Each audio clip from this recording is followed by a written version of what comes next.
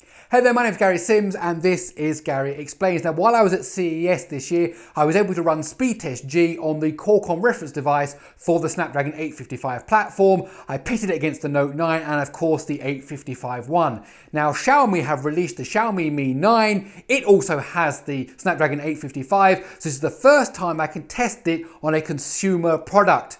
So, what we've got today is the Xiaomi Mi 9 versus the Qualcomm reference device, and let's see who's going to win. So without further ado, let the testing begin.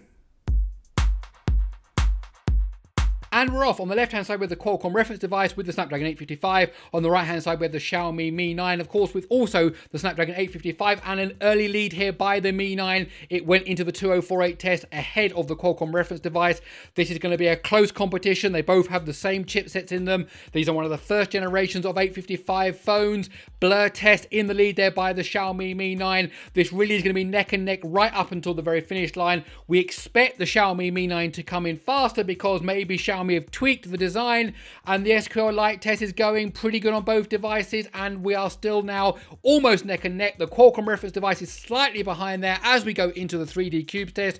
Xiaomi should have had some time to tweak this, to really optimize it for their own ecosystem, for their own manufacturing processes. Both devices are now in the oh, look at that, in the 16 thread test, the reference device went into that first. So the lead has been taken back now by the reference device, and they're both now plowing their way through this 16 thread test. Up next, of course, is the Unity test.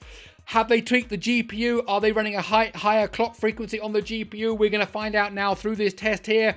It looks pretty evenly matched at the moment. Both devices are going very smoothly. Both devices are really tearing through these so many polygons and so much detail that we've got in this test. And it looks to me as if which one is in the device, they're not equal anymore. One of them is certainly in the lead. And it looks to me as if it's the Xiaomi Mi 9 in the lead. The Xiaomi Mi 9 is actually doing better. It's hit that castle scene and it's already in the compression. Look at this. Unbelievable. And now the Qualcomm reference device is in its compression test as well. Who's going to finish first? There you go. The Mi 9 with 1 minute and 35 seconds, 0.4, and the reference device with 1 minute 37.9.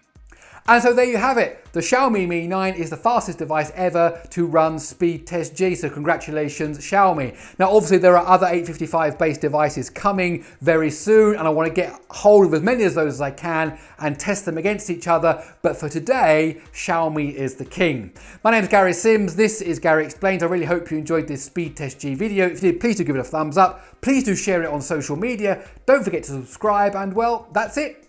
I'll see you in the next one.